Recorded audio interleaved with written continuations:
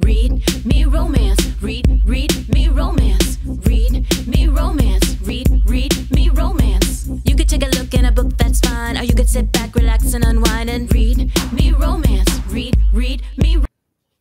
Welcome back, lady listeners. Hey, welcome back. Welcome back. We have Anna Fury with the second installment of Alpha Ranger, and we are so excited to share it with you, but not yet. So we're going to get to it in a little bit. I have some emails and stuff, but I wanted to ask you, we sort of talked about it a little bit before we started recording earlier.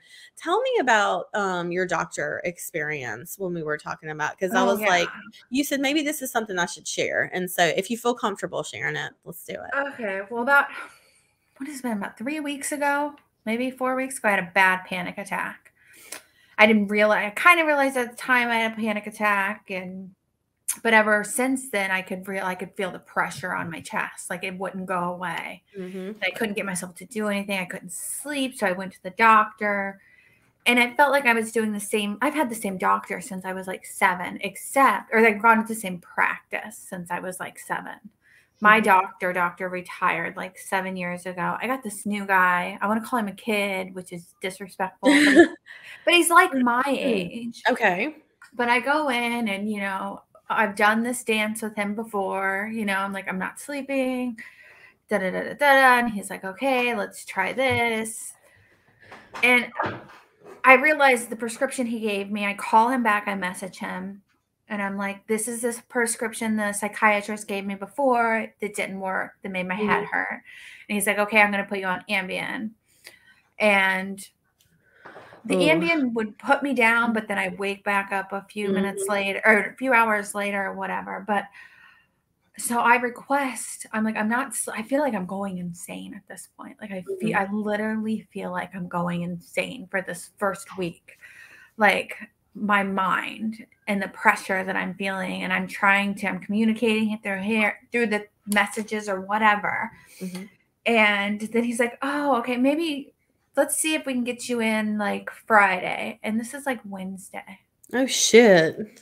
And I'm like, kind of like, oh, this isn't it. That's not it.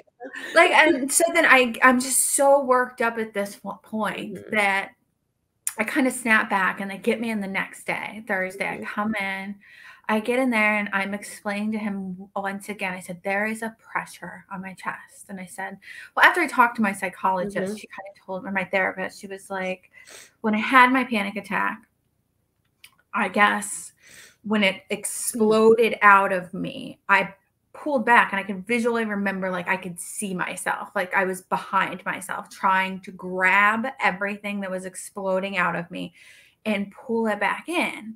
But when I got it back, it was like I didn't get it back down. Mm-hmm. I got it only to my chest, right? Mm-hmm. So the pressure has been there for over a week at this point. And I'm in there, and this motherfucker's like, we're going to run an EKG on you. Like, maybe you had a heart attack. I'm like, I'm going to murder you. So I'm like, whatever. It's not funny, but I'm just like, I know. I'm like, run your fucking EKG, run your test, do what you're going to do. And so I lay there, they do the test, and she's like, well, I'll have the doctor come back in and let you know your results. And when the nurse walks out, I just like fucking lose it in this room by myself. Like I can't breathe, and I'm sobbing, and he comes in, and he just gives me this, like, I don't know what to do with you kind of look. You know what I mean? Yeah. Yeah. And I was just like, and that's only like, because I knew this is what was going to happen. He was going to come back. Mm-hmm. He was going to say the test was fine.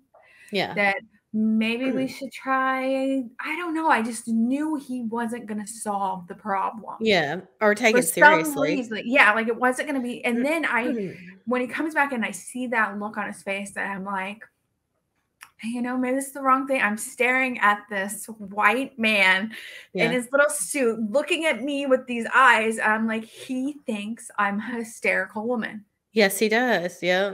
He thinks I'm being hysterical, and I can't explain to him and the next thing out of their fucking mouth was like, well, maybe you should go down to the psychiatric hospital. Oh my God. And I was like, this is his solution? This was his solution. They were like, they can do a better evaluation. And I'm sure they probably can. And I'm just like, I am so irritated on your behalf. I'm trying to explain to him. I was like, I just need you to I just have to calm down. I was like, I feel like my foot is on a ledge and I'm trying to grab it. And I was like, and if you guys can get me to just feel better for a second, then I will do all the evaluations in the world you want me to do. I'll do all the steps. I was like, I just have to sleep and I have to calm down. They're like, well, we're just not sure what. And I was just like, fuck you guys. And I left. Oh, wow. And I walked out and I left and I was just like, I can't. And it's just, I don't even now, like it was my therapist that had to like scramble to try to find some kind of body to reach out quickly and help me. Because even at the doctor's office, they're like, well, even if you want a new psychiatrist, there's like a 2-month wait. And I'm like, you guys are making this worse. Yeah. Like, I don't know what to do with you guys, but they put me on, because I still had some Xanax, but it makes me, I'm taking these mild doses, but I hate it because it makes me tired. But I still have more appointments, but it was just such like an epiphany, a moment of like, you really have to like, maybe not just accept the doctor's given to you. Yeah. Because I just, when I got transferred over to him, it was just like, I don't know. And I still like feel like when I was staring at him that they were just like, I was a crazy person. That's what they thought of you, that you were crazy.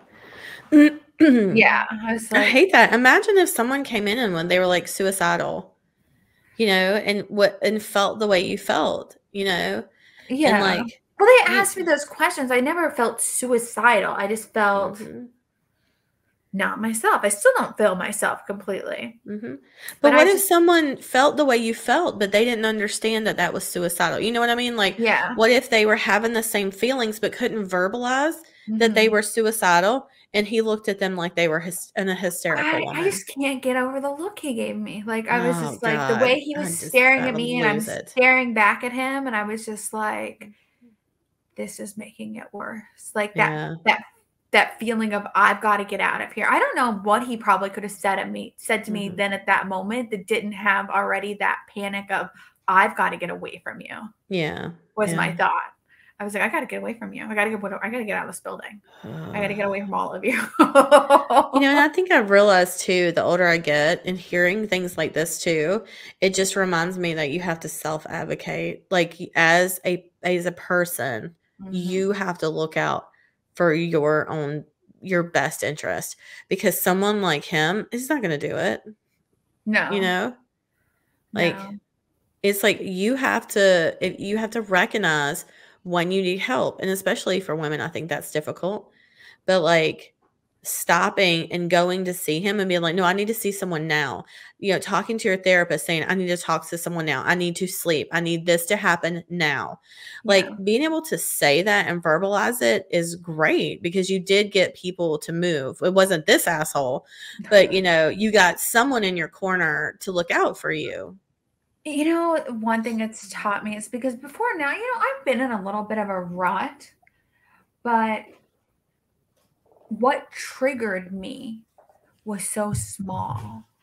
What do you mean with like your panic attack? Yeah, with that first panic attack. And now I keep having them. But the first panic attack was the simplest thing. I'd lost a cat or whatever, and I would just gone around this curb or whatever. And I didn't realize there was a road. This is what triggered me. I did not realize there was a road that went to this whole other area 1.5 miles from my house. Okay. And I get out there and I'm looking around and I'm like, what is all this? Where did this come from? I didn't know this was here.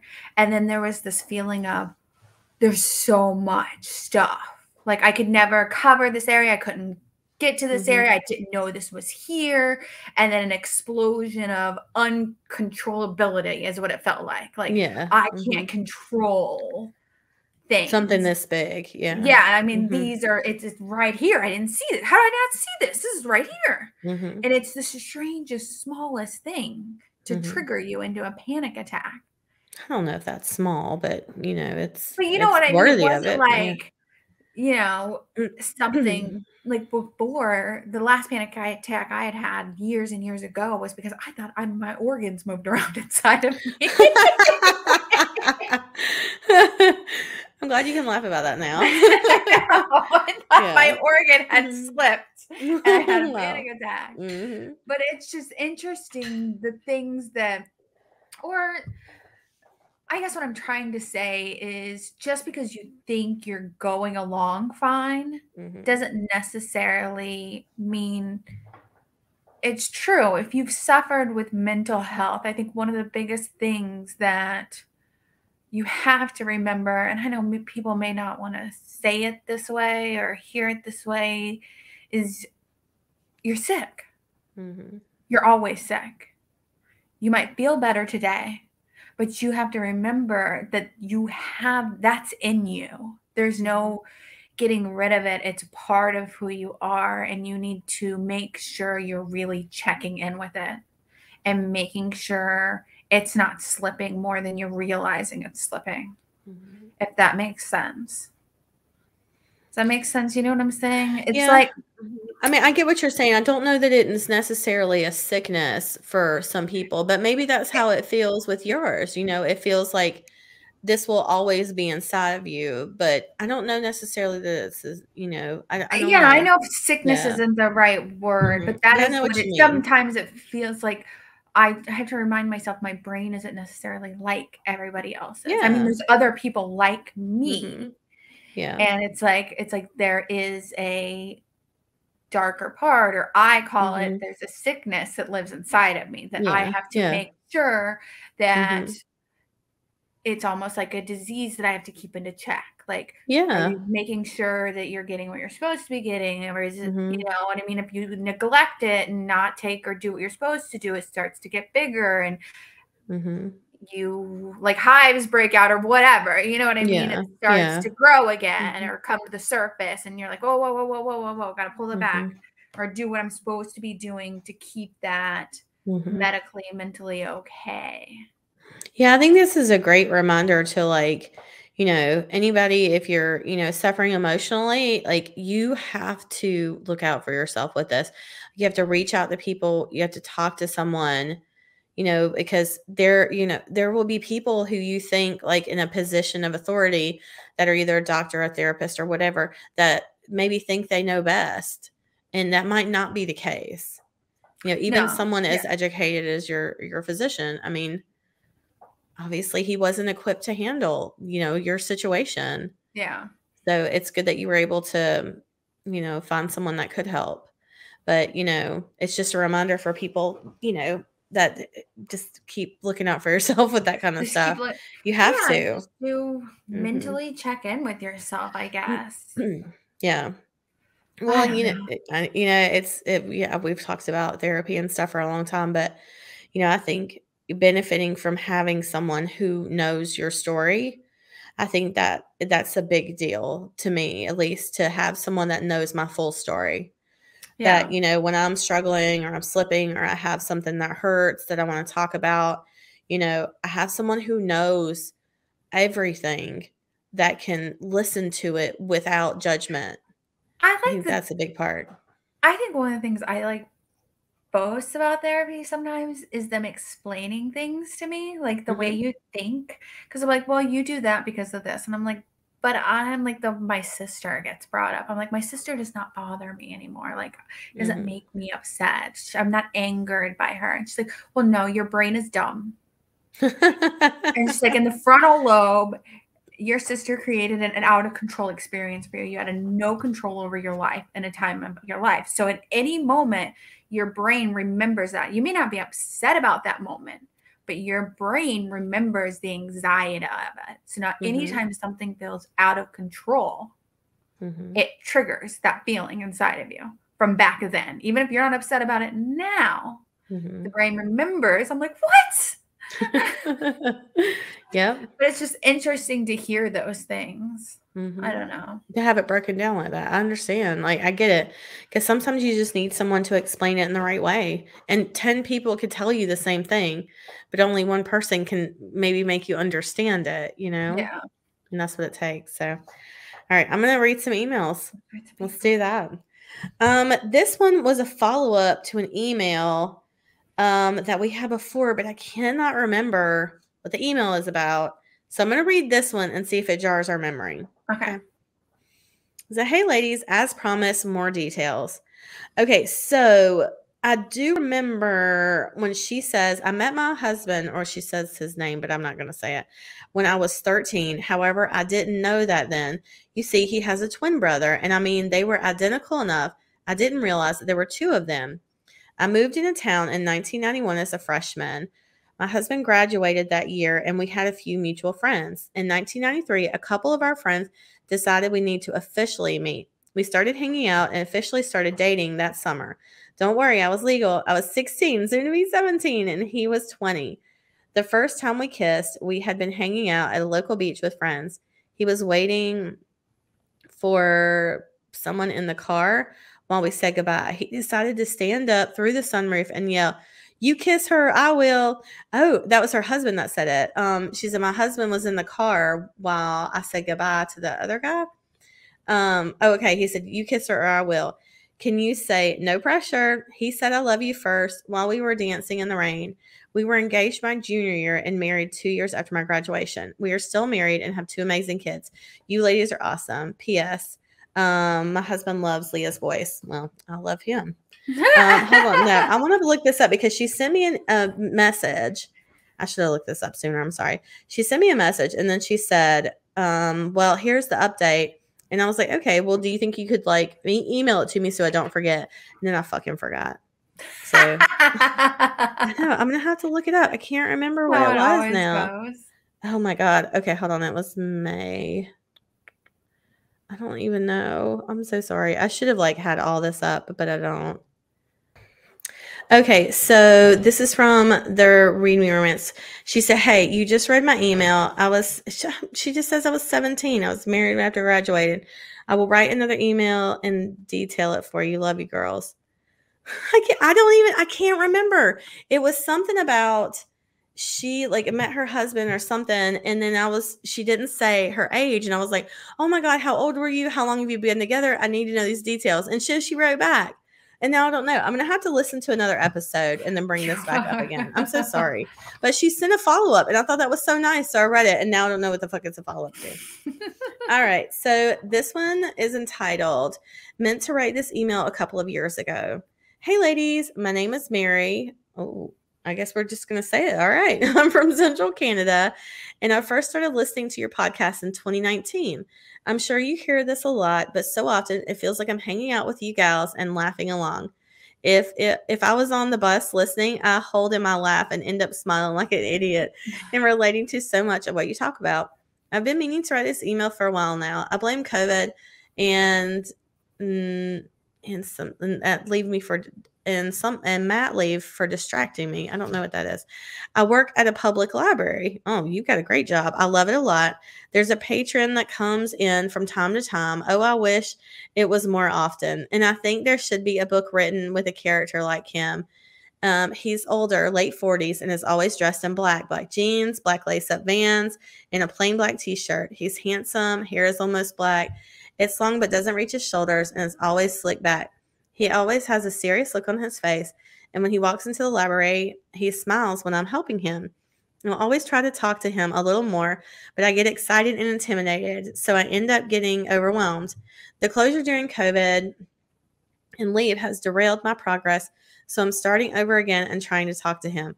I'm not exaggerating, but this guy is so striking. Whenever he walks in and out of the library, he could be a vampire. LOL. Cue scene from Twilight when the Cullens enter the school cafeteria.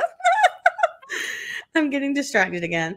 I haven't even mentioned the best part. The first time he came into the library, I checked his books out to him, and all of them were recipe books. My stupid boss, ugh, that's a whole other story. But think Michael Scott's personality from The Office, but in real life and less whimsical. This is fantastic. My stupid boss was working with me. He usually talks to everyone, so I asked him about that person I just helped. My stupid boss says, "Isn't he cool? He's such a cool guy." I've never heard a grown man say that about another grown man, and that might be the only time I've liked my boss during that minute. Then stupid boss continues to tell me that the patron works as a chef on a train.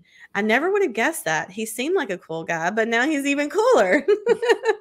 I finally remembered to write this email because he came in today and I was caught off guard, as usual, and my mind went blank when trying to talk to him. All I could think to say was, this is good. I have the cookbook of Portuguese recipes.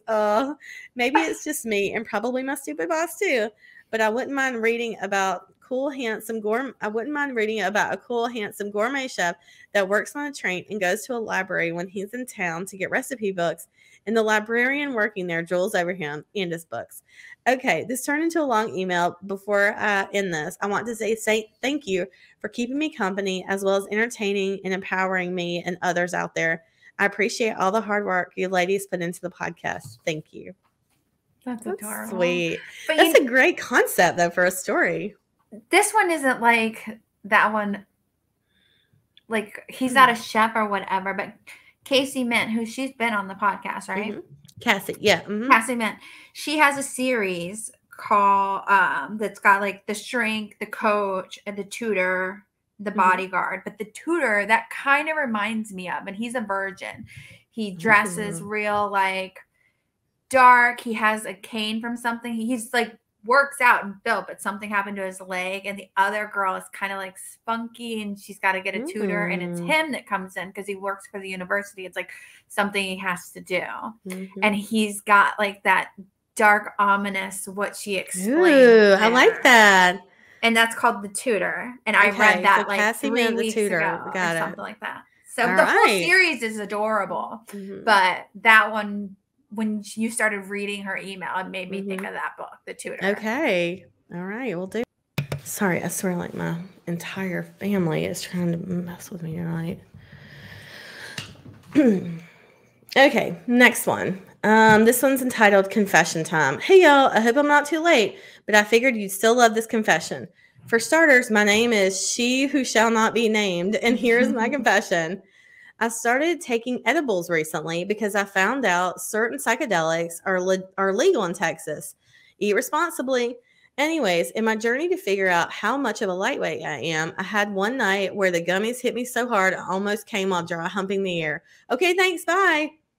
That sounds amazing. I would like to know your dosage and what brand this is.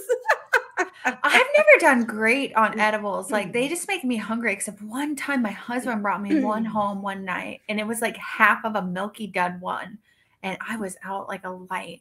I hear there's different strains for stuff. I would love to know what that one was that he brought me, because we've gone to Vegas and I've tried different ones. All I ever get is hungry. And I don't need help being hungry. I got that all on my own. You got that on lock. Or giggly. I would love to get giggly. I don't even get that. Oh, wow. There's 2 strains that we eat in they're like edible gummies. And the indica is the one that's, I think the one that's like, there's one that's giggly and one that's sleepy. And I can't remember which one's which. Like, they're labeled on the bottle. Because I've done them with people before that have like made them, and like I've sat down and ate like more than them of their own, and they're tripping balls, and I'm sitting here like this. Like, you got something to eat around here? Well, and I've never had it like you've talked about before, like in candy form. I've never it was had in candy that before. form. Yeah, but at the same time, I think I don't know. I think there's something wrong with my brain, because one time I did shrooms and everybody was tripping really bad, and I remember looking down and seeing the tile move, and I like closed my eyes for a second, and I was like, "That is impossible, Melissa. It is physically impossible." And when I opened my eyes back, nothing else. I didn't see anything else move. It was like my brain was like, we're not doing that. I think a lot of it, so I looked up just so I was sure. It's stevia and indica. So there's sativa and indica, sorry. There are two different kinds. They have like, you can compare them or whatever. And indica is the one that's overall, it's a body high. It's for relaxation. It can stimulate your appetite. It helps with sleep and pain. Those are the ones we take. Like if we've been working in the yard all day and I want I know 3 Advil aren't going to do it. I'll hit one of those because I know I'm going to feel better and I'm going to sleep like a rock. But I can only take 5 milligrams. They come in 10 milligram gummies. I have to cut that in half. That's too fucking much because I'll get too high and I'll do the same thing where I'll just see shit moving. But the other one is the sativa, and that's the one where it's like it's in your head. It's euphoric. You get a ton of energy from it. Like that's the one. So when I got my tattoo, like on my huge one, I asked her, I was like, oh, should I, like, I have these gummies. Can I take these before I come? And she was like, absolutely not. Because she said, you will hyper focus on the pain taking those. She was like, yeah, you definitely want a Xanax. You want something that's going to knock you out. Like something that makes you chill. She was like, edibles like this or weed in general will make you hyper focus. So she was like, it's not good for that kind of thing. I can see that now that you say that, because like I said, anytime I've ever tried to do like marijuana or the shrooms, I grow very serious. Like I'm like, nope. Like my brain does not want to allow, I'll just focus in on something so that it doesn't try to, I don't know, let go. I definitely think it has to do with the strain. So those are the 2 strains. So I think it would probably be a good indication of the strain and how much you take. So for me, like I'm a 5 milligram indica kind of girl, and I love those. I'm a 10 milligram Ambien bitch to get me down, and that might only take me down for like 4 or 5 hours. See, and I'll take the times I've taken Ambien, I've taken a half of one, and it's good for about 4 or 5 hours. And I will not take any more than that because I know it will fuck with my sleep. Like I'll have like a drug induced coma, which is not sleep. I forgot I never even told you the story. So the first night they put me on Ambien, right? I get the Ambien. I have slept maybe 5 to 6 hours in 3 or 4 days. Shit you not. And I'm like, I look up, I'm like, what is the max dose of Ambien you can take? Because I know it can be hard to hit me sometimes. Like I said, with drugs, my body just like resists for some reason. Probably something to do with control, panic attacks, whatever. The mind is a crazy thing. The body is a crazy thing. So I look it up. I'm like, medically, what can I take here? I take it. I lay down. And I think it was the combination of lack of sleep, because lack of sleep can make you feel drunk. You can stumble and dizzy. Yeah. So I'm like, I'm going to read. So maybe I'll start to like fall asleep. And then I fell asleep, and I slept for like 8 hours, but then I forgot because the next day I opened my phone. I was taking a bath and I was like going through my stuff, and I went to clear out my tabs, and I seen my search history, and and then it all came flooding back to me that I was Googling Ambien hallucination. Ambien, my phone looks like it's melting. What? Ambien. And then I remembered that I was reading, and you know the page is white. I felt like when I'd go to flick the page that I could pull it off. Like I could pull this corner of the phone screen of the page off the phone. That's real. And I was like trying to, that was the only time I think I ever hallucinated. I think it was because lack of sleep. Yeah. Plus a thing. But I completely forgot till I seen my own search history that I was Googling Ambien hallucinating phone screen melting, Ambien hallucinating snowing inside my phone. Oh my God. See, I've had that sort of euphoric, like not melty, but like colors and waves and stuff when I've taken shrooms. But again, that's something where it's like, you just want to do a small dose. If you want a belly giggle, you do a stem and a cap, call it a day. That's it. Yeah. I think people just, I don't know. I've always been around people who are very careful with that kind of thing. They're like, they're not the ones that are like, let's get fucked up. They're the ones like, how do you want to feel? Yeah. And that's the person I want to get high with when they say, how high do you want to get? I think I would get high best, like, if I was at, like, my parents' house. Because you feel safe there? Yeah, I'd be like, okay, Dad, I'm going to do this. And you're going to like, watch out. Okay. It's probably you trying to control your environment again, though, too, you know? Probably. Yeah. Yeah. But I mean, for anybody listening, if you want to try them, like those, and I'm in North Carolina, we cannot purchase these here. So we've had, like, when my husband's gone on, he went on a business trip to Colorado and brought back like a suitcase full of gummies because like you can bring them home. I mean, you know, you purchase them legally. So, I don't know. I think my husband has a friend. They come in like Skittles and yeah, we don't fuck with those because those are the kind of shit where you get super fucked up on. That's not like, I don't want that. I want to get a little high and take a nap. That's all. That's what all I want too. I just wanted a little high. Then you need to get the Kana. It's KAHNA. How come my doctor didn't prescribe me that? Well, it's not legal in Missouri yet. I'm sorry to say. Not even a doctor's prescription? No, I don't think so. I mean, maybe, but where would you go buy it? You know, like it's not legal in your state. So, but maybe you probably have medicinal. I'm sure they have medicinal marijuana, but the people they give that to, again, they're going to give you a joint and it's going to put you on your fucking face. It's going to be the strongest shit they've got. Like, I just grew up where marijuana was always around. Like, it wasn't, my parents didn't smoke, but everybody always smoked marijuana growing up. I didn't. I just don't like the smell of smoke, but I feel like I could get it easily. Yeah, you probably could, but you're not getting the right thing, though. That's the thing. It's like, until you go to a shop that sells like proper, you know, like weed, THC, like in Vegas. I mean, yeah, you could go there, but don't get like the funny ones, you know, don't get like the candy and stuff. Get like an actual one that's going to be like, okay, I just need this gummy and just this, just chill. So, I mean, those are the ones that I do the best on. Like I've done, you know, weed and stuff before, done drugs where it was like, I wanted to feel fucked up, but I don't ever like that 10 minutes in. So like, that's why I've just learned to just take the little bit and chill. You can always take more. You can't put it back. That's true. That's what my brother-in-law used to tell me. So yeah, I mean, like I am a big proponent of the marijuana for recreational uses, but also to microdose, because I think, you know, I've known people who have microdosed shrooms for years and they have a great, like that's their baseline on microdosing shrooms is like every, like, what is it? The drug for, I can't remember what the name of the drug is, but it's the one that like people take for, you know, depression or bipolar or something like that. It's like the one that sends you up and down. Yeah. But I guess, I don't think that's it, but, cause that's what your body produces. But like, I thought you were saying it like made it produce more. Yeah, I mean it can, but it also just levels you out. So if you have like the manic or depressive personalities and that kind of thing, like the person that does it, she takes like a microdose of shrooms.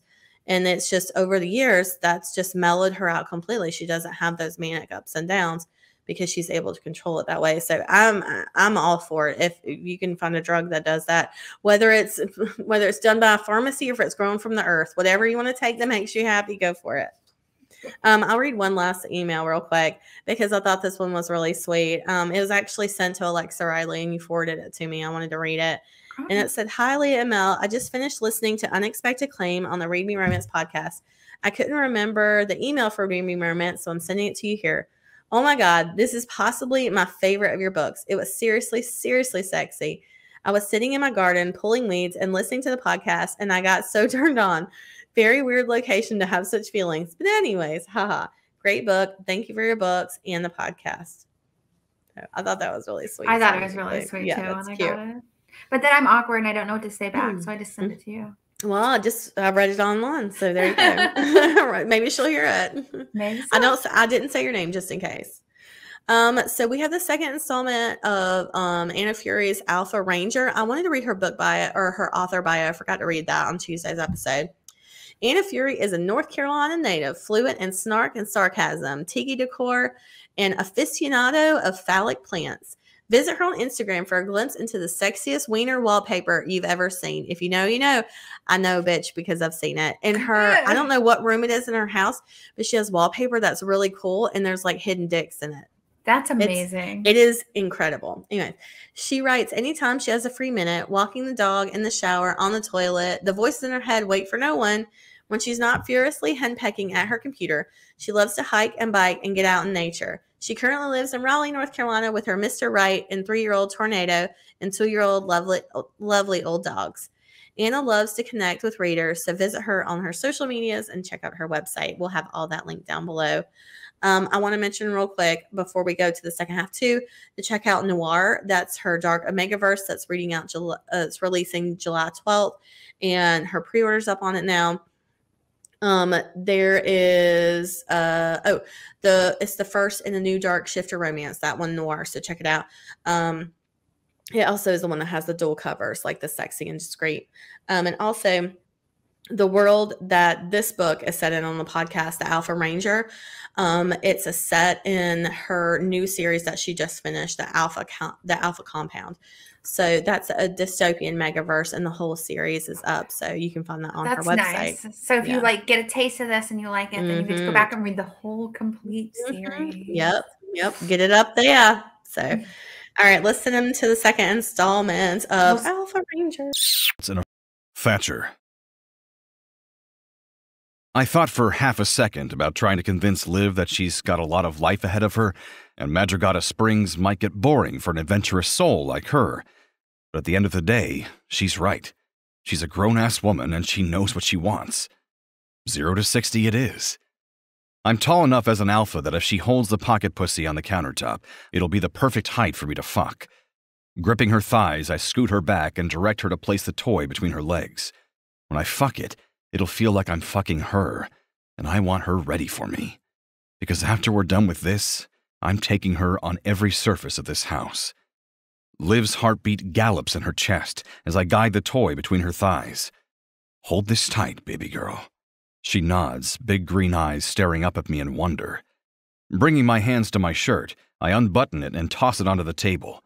My eyes never leave her, but she drinks me in greedily.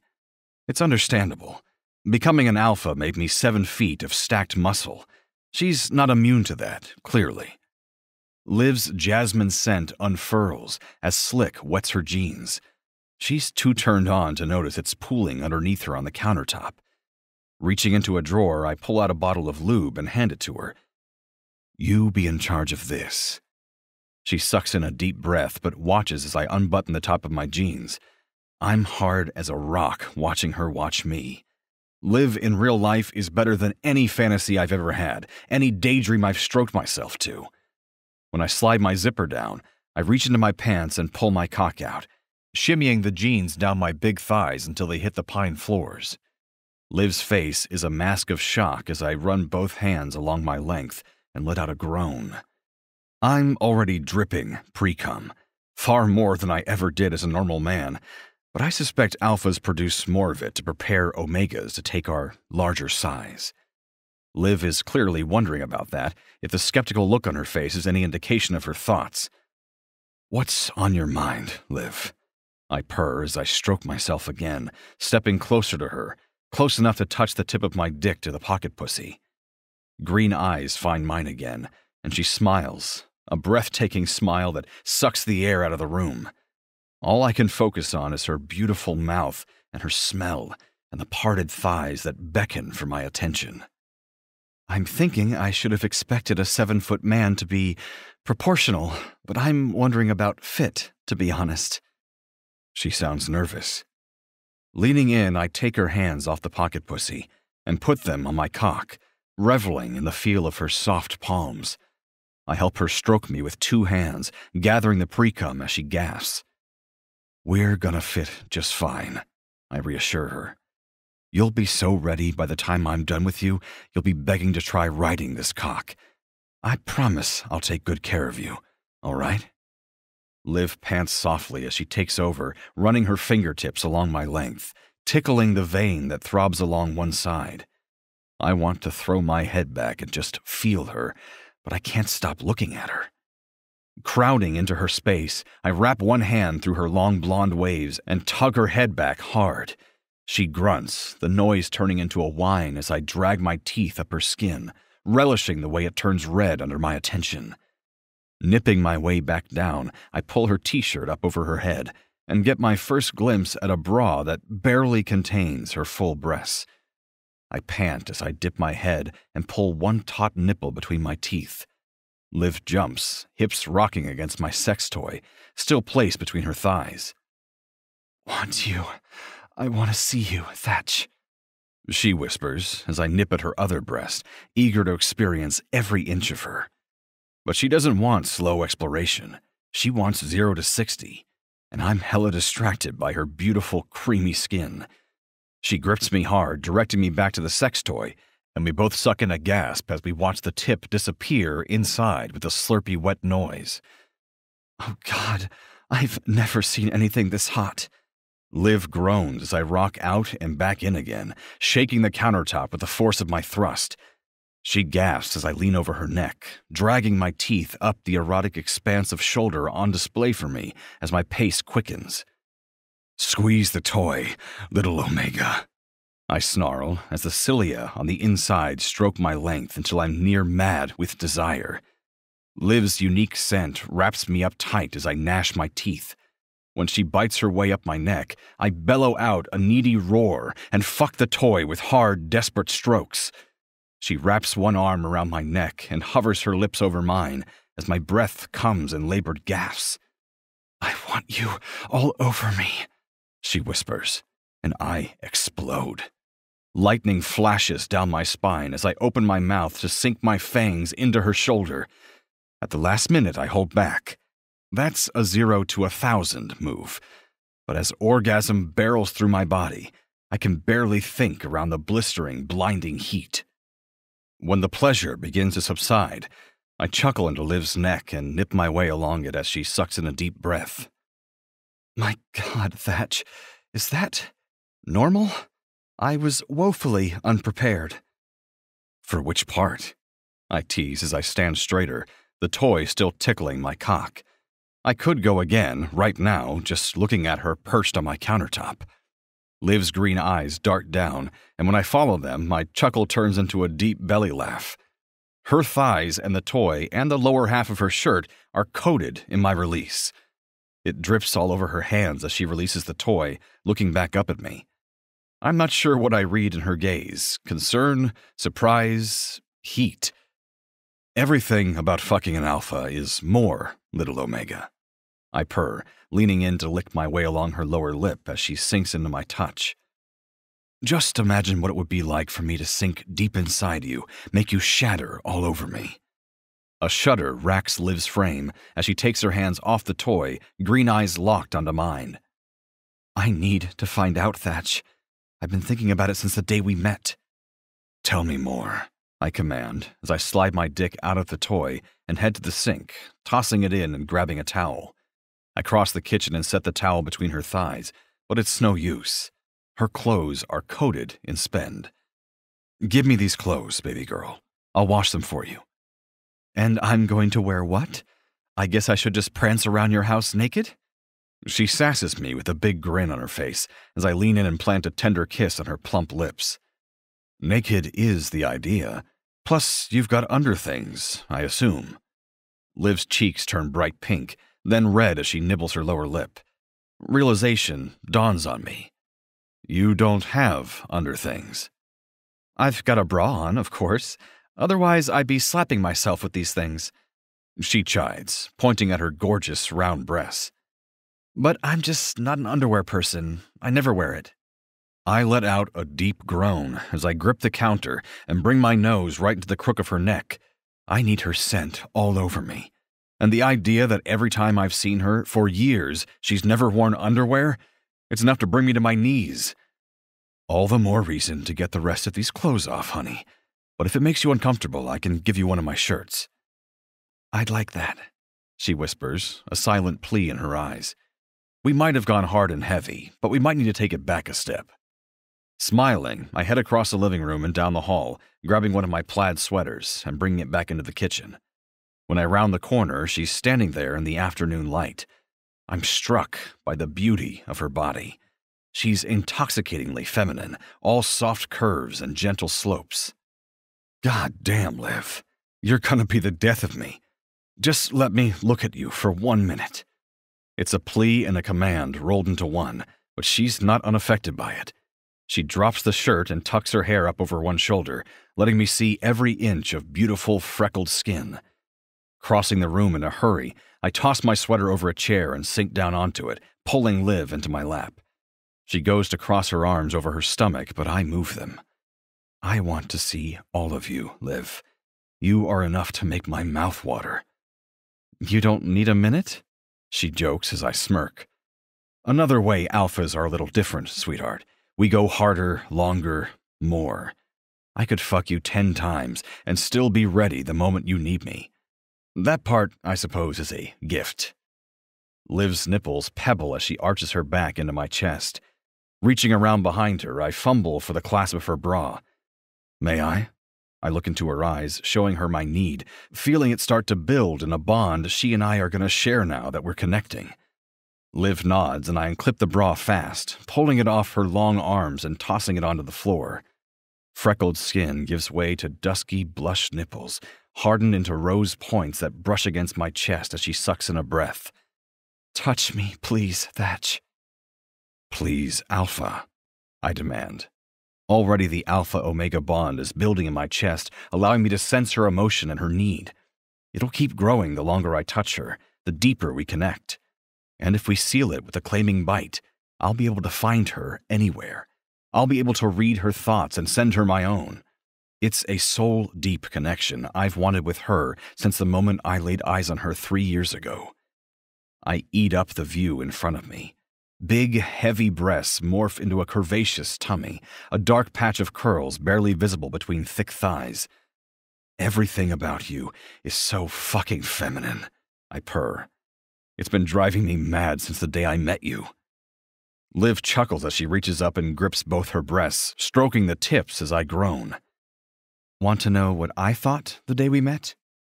I grunt my assent as I watch her pull her nipples into stiff peaks, slick already coating my lap. "When you walked in, all I could think about was you pulling me up over the counter into your big arms and having your way with me right there on the countertop." The mental image sends a spark flying down to the base of my spine as heat builds between my thighs. "Tell me more, Liv. What did you want me to do to you?" "I wanted your mouth on me everywhere," she moans, arching her back as I run both hands up the center of it and pull her close to me. My lips close over one nipple, her fingers still pinching it. I suck hard, pulling her fingertips into my mouth, then guiding her hand back behind her body. Returning to her nipple, I bite at it gently, then harder, testing the limits of what feels good for her. Everything I do results in a fresh rush of slick from her, so I push a little more, sinking my teeth lightly into her breast, pulling at the tender flesh as Liv yips. But that yip turns into a deep huff when I bite the other breast the same way. My girl likes a little bit of pain. Good. I grip her hair tight, and my lips hover over hers for half a second, gazing into those beautiful eyes. I lean in, gripping her throat as I nip at her lower lip, which sends Liv squirming in my lap. "Stop teasing me," she gasps. "I'm losing my mind, Thatch." "Not into edging, I take it." I huff out a laugh as I thread my fingers through her hair and pull, bearing her slender neck to me. I bite my way down it as she rocks her hips against me, trying desperately to get what she wants. "Fuck edging," Liv snarls. "Save that for the second date. Right now I need more. Please, Alpha." The "please, Alpha" does me in as I haul her back upright and silence her with my kiss. Alphas aren't tender lovers. We're whirlwind forces of nature, and the bedroom is no different. I suck at Liv's tongue as the bond between us grows and builds until I can feel it in my chest like a tangible thing. She gasps when I send my need through it, pushing lust into that dazzling connection. What the fuck was that?" she questions, rubbing at a spot just above her heart. "Our bond," I growl, standing with her in my arms and stalking to my bed. I toss her in before she can say anything, slapping her ass hard and watching it jiggle as she yowls. I grip both thick hips and haul her to the edge of the bed, burying my face between her thighs. Her yowl morphs into a pleading moan when my tongue finds that sweet spot nestled between her pussy lips. The tether between us yanks and pulls tight as Liv's pleasure grows. I'm alpha enough to recognize this means she's fated to be mine, and that knowledge sends my pleasure into overdrive. Being mine means I get to bite her, claim her, not her. It means there will never be anyone else for either of us. I work Liv over as she pants, squirming and tightening as her hands fist the sheets. Not 10 seconds later, she explodes in a rush of slick. It coats my lips and chin, sliding down my neck onto my stomach. I'm so hot from this, I'm nearly ready to come too, so I flip her over and slide my cock through the wet, swollen folds of her pussy. Liv gasps and groans, reaching down to stroke me as I thrust.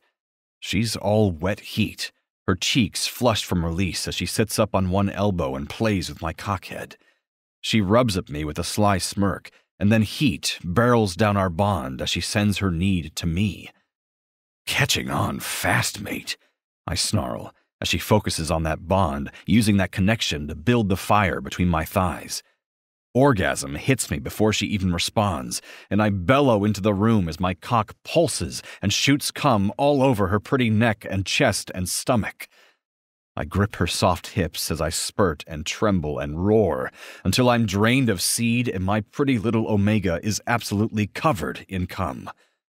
When red-hot pleasure finally recedes, I look down, masculine pride threading its way along our bond. What a fucking sight to behold. Liv in my bed, covered in my spend, smiling at me because she's sated from an orgasm I gave her. I could get used to this. She smiles up at me. You called me mate. Liv. There's sex, and then there's sex with an alpha. And once you've had the latter, you could never possibly go back to the former.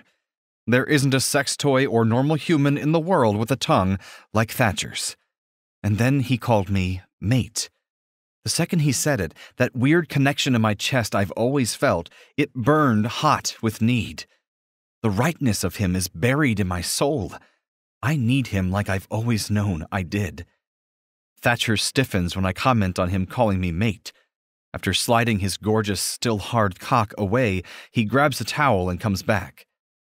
What's wrong? Did you not mean to call me that? He frowns. I did, but it's the most extreme possible example of 0 to 60, Liv. Alpha's mate for life. We're intense, and I'm attempting to hold some of that back because I don't want to terrify you. That slipped out. My smile just grows bigger. So you do believe I'm your mate, then? That we should be bonded forever? Dark eyes flick up to mine, wary. Yes, he purrs, his deep baritone traveling straight between my thighs.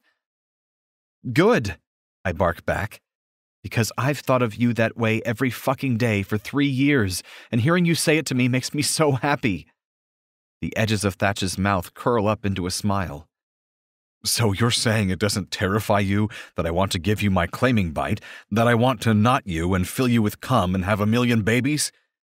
I huff out a laugh. I'm down with most of that, but what the hell is a knot?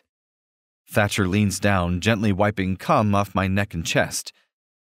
I'm gonna let you learn about that one in a moment, I think. I'm a big fan of edging and teasing, you see. My knot's gonna feel so good inside you, Liv. When he gets most of the cum off me, he leans down and licks up the rest, working over my nipples, underneath my breasts, the top of my stomach. It's so hot watching him that I flood the bed with wetness again. I'd be weirded out if it didn't seem so natural with him and if he didn't seem so turned on by it. When he's happy with my state of cleanliness, he pulls me upright. I want to feed you some dinner, and then I want you to stay here because a storm is coming in, and I need to hold you. Perfect, I whisper as he leans in, slicking his mouth over mine for another incredible kiss. I never realized how sexy it could be for a man to cook, but Thatch pulls on gray sweatpants, giving me one of his shirts again, and he props me up on the counter while he does everything.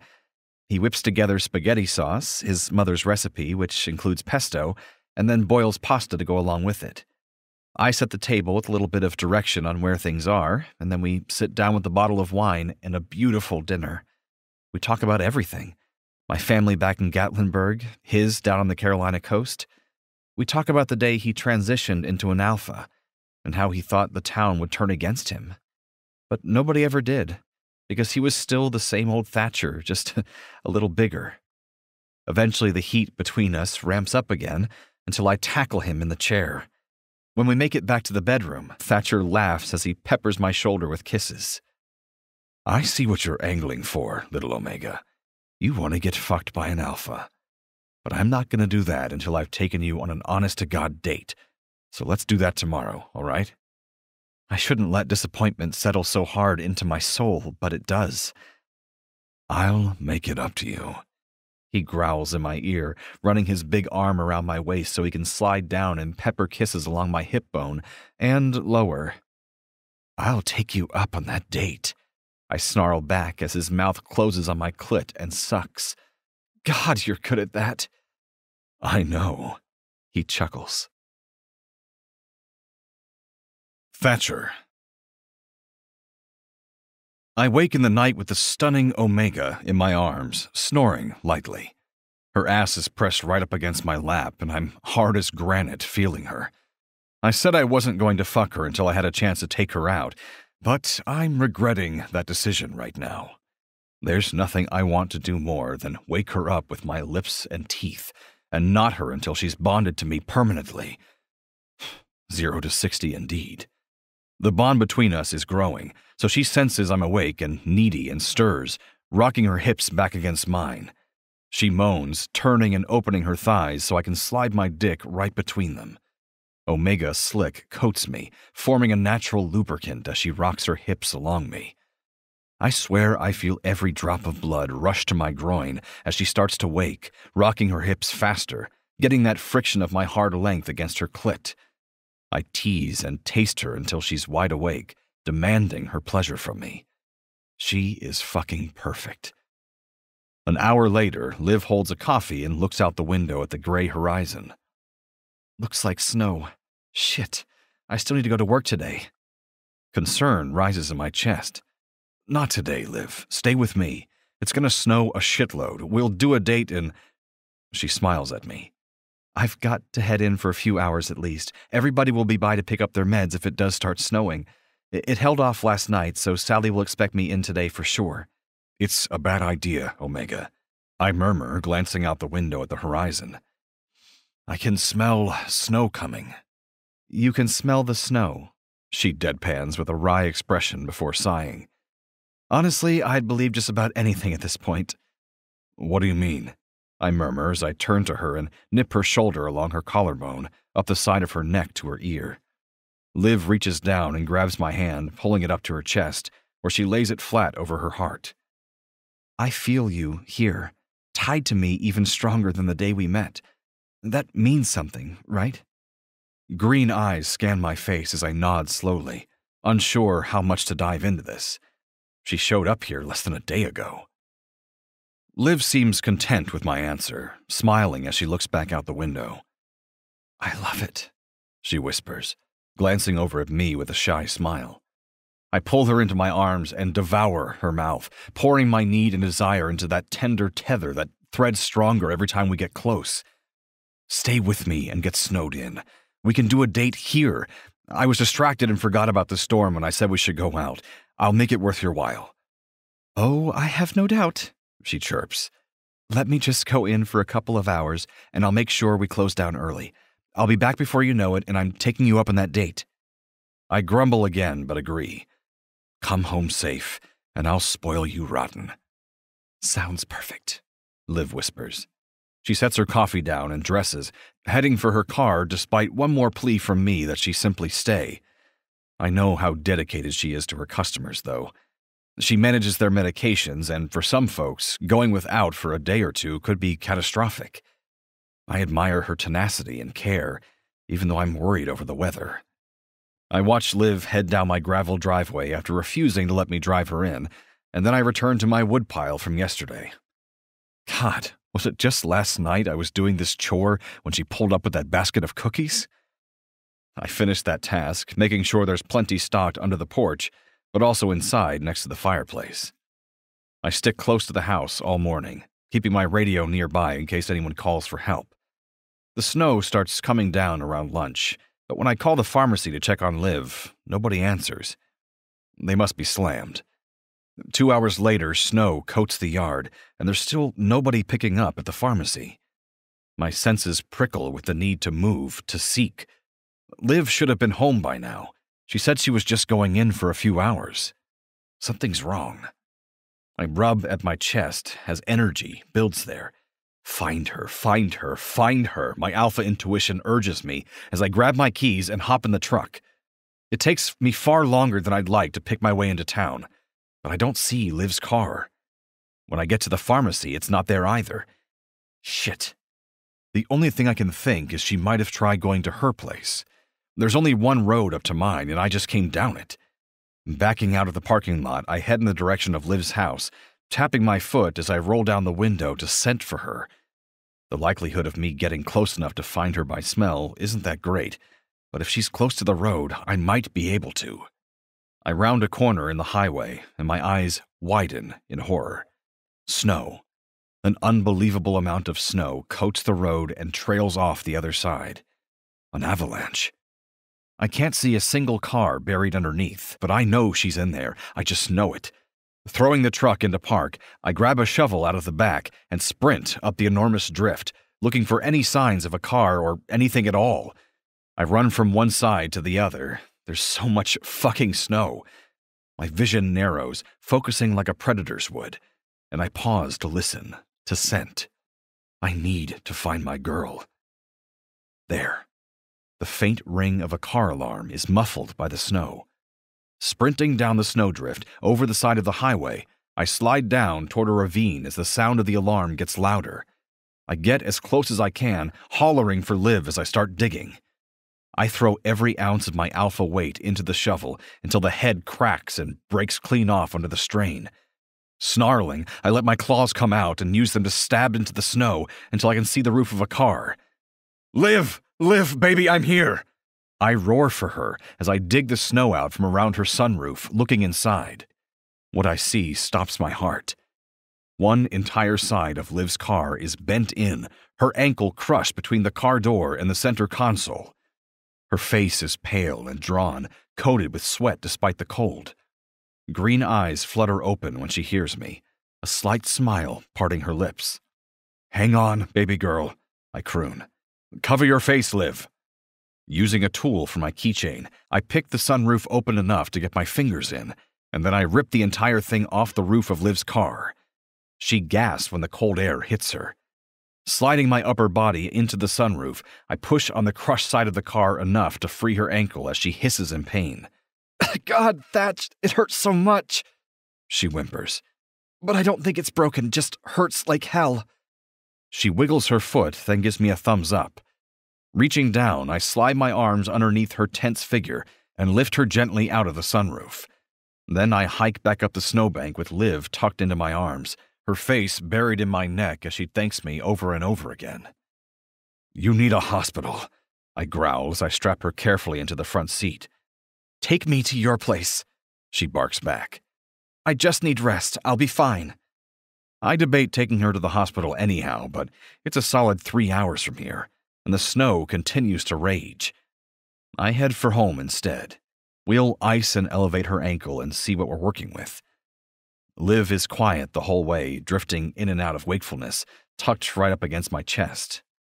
When we get back to my place, I take her gently out of the car and ensconce her in front of the fireplace with an ice pack on her ankle. She stirs enough to sip some hot chocolate and eat a little bit of leftover spaghetti, but then she falls asleep as I watch her. Never letting you go, Liv, I think to myself. You are mine, baby girl. Liv. I wake to the crackling of logs in the fireplace, blinking my eyes open to watch as Thatcher stuffs fresh wood into the hearth. Thick muscles move under his flannel as I soak it all in, just imagining those big muscles on top of me this morning. God, was that just this morning? I move to sit up, the throb in my ankle intensifying as I hiss in a breath, causing Thatch to turn. He crosses the room and drops to his knees in front of me, lifting the ice pack to eye my still swollen ankle. "How's it feel?" he murmurs, setting the pack aside and unwrapping my leg. My ankle is black and blue and it hurts, but the swelling is down a little since he pulled me out of the car. "Fucking snow," I curse as his eyes shoot up. Normally, I'm not much of a cursor, but it's warranted in this case. Absolutely warranted. Thatch's lips split into a smile as he stands and grabs another ice pack from the fridge, returning quietly across the cabin. I smile as I watch him drop to his knees again and replace the ice pack and towel around my ankle. He's so handsome, I can barely stand it. Slick wets my thighs as he runs his fingertips along my lower leg, glancing up at me. "You need rest, Omega," he murmurs as I shift in the seat, stepping my good leg out wide. "I ache, Alpha." I purr back at him, rolling my hips as he slides forward on the ground, hovering over my torso. His deep baritone caresses my skin. "Where are you hurt, Liv?" Reaching forward, I grip his fingertips and bring them between my thighs. "Here, Alpha. I need you here." Thatch snarls and strokes between my legs, and I'm thankful that sometime between this afternoon and now, my pants have disappeared. "I don't think you're up for the rowdy time I'd like to have with you," he purrs, leaning in to drag his nose up between my thighs. "Although you smell good enough to eat, Liv." "Not Liv," I correct, feeling for that bond between us and tugging on it mentally. "Mate. I know it and you know it, and there's no point denying it." Thatcher's eyes narrow. "Do you know what you're asking me, Omega? Bonding an Alpha means it's you and I forever. No turning back, no changing your mind. It means I'll be buried deep in here." He reaches out with one huge hand and lays a palm flat over my heart, eyes focused on me. But I don't hesitate, because he's been buried inside my heart since the day he first came into the pharmacy and smiled at me with those damn dimples. "Every second I've had to spend away from you for 3 years was torture, mate," I whisper.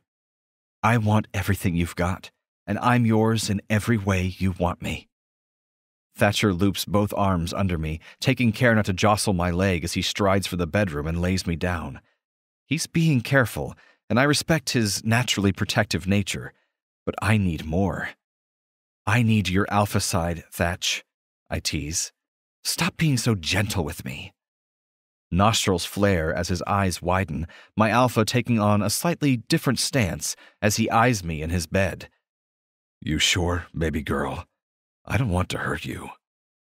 "You won't," I whisper. Thatcher's eyes don't leave mine as he unbuttons his flannel and tosses it aside. His pants come off next, and then he's standing in front of me, 7 feet of stacked alpha male. He licks his lips as his gaze travels from my face, down my body, and back up. It's practically a physical caress as he strokes our mental bond. I can't help but arch my back as pleasure travels between us, heightening the sensation of lying in Thatcher's sheets. I strip my shirt off so there's nothing between us, gasping when I feel his lips close over one nipple, sharp teeth tugging at it gently before he licks away the slight stab of pain. "Please, Alpha," I beg as Thatcher kisses his way across my chest, giving the other side the same treatment. "Please what?" he barks, his dominance washing over me like a touch. I'm too turned on to put coherent thoughts together as he nips his way up my chest and along my collarbone, chuckling. "I want to hear your words, mate. Please, Alpha, fuck me. Or please, Thatcher, I'm so wet for you. How about, bite me, Alpha. Make me yours." I gasp at his suggestions. "I want all of that, mate. Bite me, fuck me, bond me now." I infuse as much growl as I can into my demand. Thatcher's eyes lock onto mine as his lips hover just above my mouth. When they crash down onto me, I'm unprepared for the physical and mental onslaught of an alpha driven to the edge of need. Thatcher is everywhere, sucking at my tongue, nipping at my lips, his need thrashing down the bond between us until every inch of my body is on fire and desperate. One big arm wraps around my waist as Thatcher nudges my knees apart, taking care to keep his weight off my bad leg. "I need to prepare you, baby girl," he groans. "I'm so big, but I can feel your need so hard right now." "I'm soaked, Thatcher," I gasp back. "I'm ready for you, mate." Thatcher reaches down, thick fingers finding my clit and rubbing it gently before he dips them inside, feeling how ready I am. I pant when he grips the head of his cock and guides it through my folds, coating himself in slick until he's dripping with it. Then he positions himself between my thighs and slides partially in. Heat erupts in my core, sparks skating down my spine as pleasure rockets through me. His pleasure at feeling me for the first time, and mine at experiencing the thickness of my alpha mate. "More," I gasp out. "Hard, please." Thatcher grunts and glances at my leg as I hold back a snarl. "Stop worrying and fuck me." He laughs, hauling me up into his arms and stalking to the nearest wall, pressing me up against it with my thighs spread wide, my ankles safely out to one side. Then he leans in and nips at my shoulder as he lowers me down onto his cock, moaning as he slides in without issue. And then he's filling me so completely, I don't know where I stop and he begins. I'm stretched wide around him, panting and gasping for breath around pleasure I never could have imagined. Thatcher is everywhere. His scent, his mouth, his desire. Our bond burns bright in my mind's eye as he slides out and back in, heavy balls slapping up against me with the force of his thrust. "You wanted it hard, baby girl?" His deep voice teases me as I whine and try to rock my hips harder into him, but like this, I'm not in charge. I can't move. "Bite me," I demand, baring my neck for him. I'm working on instinct, the instinct that begs my alpha mate to put his mark on me, to claim me and bond us permanently. Thatcher snarls as he picks up a punishing pace, thrusting rhythmically as I pant and pray and gasp his name over and over. My entire body coils and tightens, my core pulsing with the need to explode around him as Thatcher growls in my ear, his lips tickling their way along my neckline. "Come for me, Liv. Soak my cock with your sweet honey, baby girl." Orgasm hits me with the force of a hurricane as fireworks splash across my vision, my entire body convulsing and shaking around my mate. He continues to pound me into the wall as I scream, and then the sharp pinch of teeth surprises me, shoving me over the edge into deeper pleasure, sparks sizzling up our bond. I sense doors open deep in my mind, and then that bond burns like a bonfire, and he's there. He's everywhere. I feel him threaded into my mind and body in a way I can barely comprehend. Thatcher roars into the bond as he falls with me, his hips crushing mine with short, jerky movements as my back continues to thump against the wall. When he slows, I blink my eyes open, feeling his fangs slip out of my shoulder, his forehead coming to rest on mine. I open my mouth to say something, anything, but I can't think of a single damn appropriate response. "I know, baby girl," he chuckles, nuzzling my nose with his before kissing his way along my lower lip. "I know. You are perfection. Absolute fucking perfection." Thatcher. Liv. My mate. Mine. Possessive dominance shoots through my system when I look at the way Liv's eyes meet mine, need and lust still evident in her heated gaze. She wants more, even though I'm sure her leg hurts. She's not complaining about it, but she's got to be tender. "Stop thinking and fuck me again," she demands, dragging her nails down my chest as my dick jumps inside her. Being an alpha, I'm made for dominating her in the bedroom. I've worried over her ankle, but when she's all better, I'll give her the ride of her life. She chuckles, sensing my thoughts now that we're tied together. "Snoop," I chide her through the bond. "You're wide open, Alpha," she teases back. "I'm not done. I need more." I laugh out loud at that, full of the bright joy that comes with bonding my Omega. "I'm gonna knot you, sweet girl. Think you're ready for that?"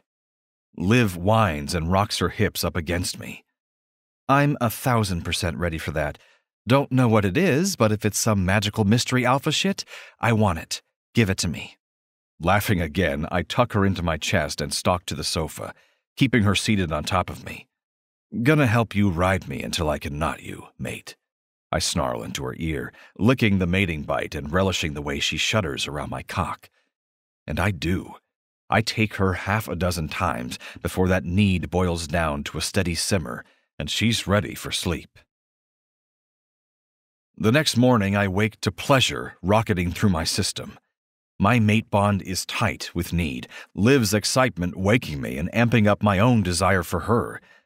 Grumbling, I blink my eyes open to find a fucking sight.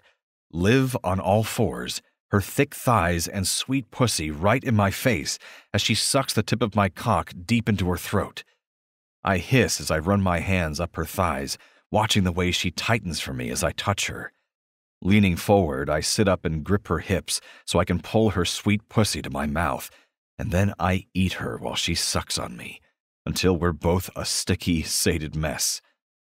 Hours later, I tuck her in front of the fireplace with a hot chocolate as I open the fridge. "What are we going to do with all this snow?" she muses, glancing out the window as I laugh. "We're snowed in, baby girl. Not a lot to do but fuck and eat and then fuck some more." Liv chuckles, heat traveling up our bond as goosebumps break out along my shoulders. Growling, I turn to my beautiful mate, watching her bat her eyelashes, feigning innocence as I cross the room, tipping her chin up so I can get a good look. "I'm trying to feed you, woman. Give me a minute." Liv smiles again and sips at her hot chocolate. But as I cross the room to dive back into the fridge, a mental image of me fucking the sex toy with her on the counter slams into me. Was it just a day or two ago we did that? I turn to find Liv crossing the room, grabbing the toy from its hiding place, and slapping it down on the counter next to me. She hobbles around me and hops up onto the countertop, spreading her thighs wide. "I'm not hungry for food, Alpha. I've got other ideas about how to spend a couple hours. What do you think?" Chuckling, I pull my shirt over my head and smile. "I like your ideas, baby girl. How do you feel about adding a few more toys to the mix?" Liv gasps and blushes, but smiles as she nods at me. "What did you have in mind, mate?" I open the drawer next to her leg, and when she looks down, she laughs. It's beautiful and joyous and seductive as she reaches in and pulls out a pair of electrodes. "Oh, yes," she murmurs, holding up one end and examining the control box. "This will do nicely." The end. Welcome back. Hey, thank you so much, Anna, for bringing your book to us this week. This was awesome. It's just, I'm so thankful that we met and that you were able to write a book for the podcast and we had you on here. And it was a great moment. And I hope one day that we can meet again and I can give you a big giant hug and tell you thanks in person. So make sure you join us next week. We have a brand new book from Casey Rose. It's called Saving Mason. So we're getting down to the wire on this one. So I'm super excited. But yeah, we've got Casey Rose next week and we'll tell you all about that then. All right. Tell them what to do. Fuck your day up. Make today your bitch. Don't be a dick. Bye, guys. Bye. Read me romance. Read me romance. Read me romance. Read me